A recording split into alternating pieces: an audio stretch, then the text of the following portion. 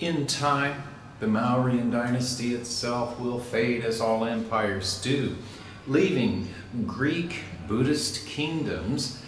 Among the more famous accounts in this Greco-Buddhist kingdoms is the story of the meeting of King Menander, known to Greek sources as well, and as Milinda in Pali in India, and his discussion or debate with the monk by the name of Nagasena.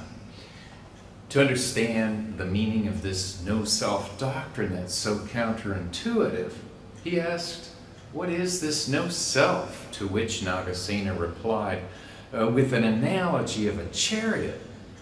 He asked the king, if we replace this part and this part, is it the same chariot? Yes, says the king, until Nagasena has gone through all the aspects of the chariot, and the king agrees that there is no real chariot. It's very similar to the ship of Theseus in Greek fame.